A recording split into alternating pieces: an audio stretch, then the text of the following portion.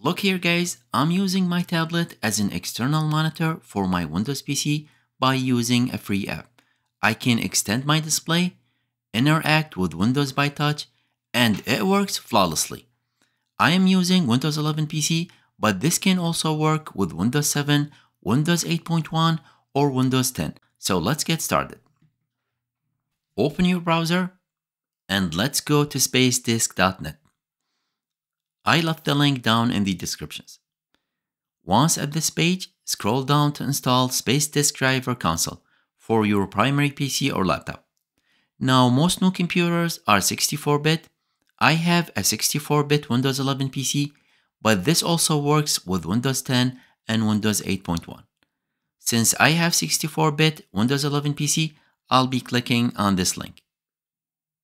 And it should start downloading to your download folder. Once the download is complete, let's open the downloaded file and let's go through the installation process. Click Next and accept the terms.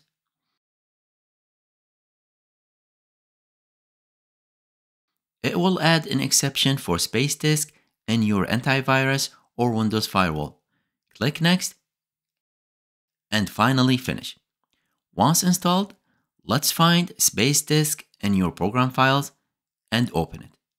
Once that's done, now let's move on to your tablet or iPad. Let's go to the Play Store on your tablet or the Apple Store on your iPad and search for SpaceDisk.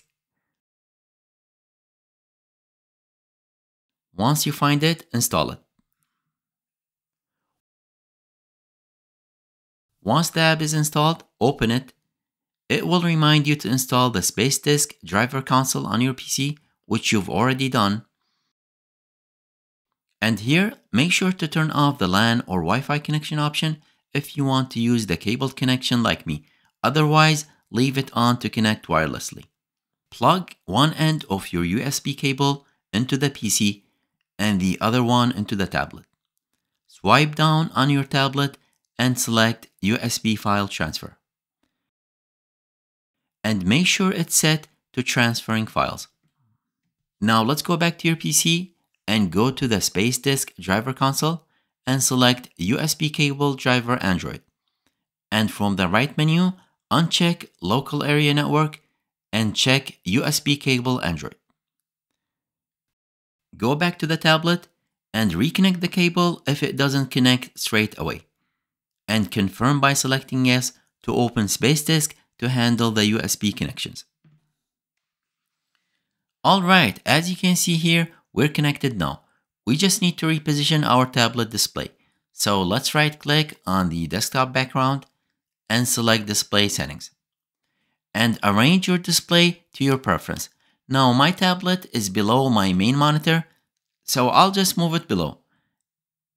And close the settings.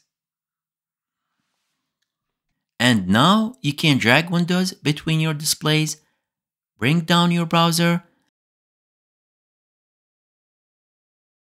and the touch screen on your tablet should work too. If you play a video and move it to your tablet, it will use the tablet speakers.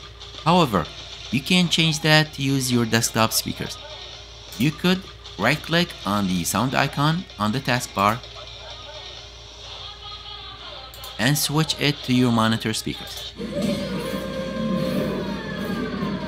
Alright, and that was how easy it is to set up your tablet or iPad as an external monitor. I hope that was useful. If it was, please like and subscribe for more content like this. Bye for now.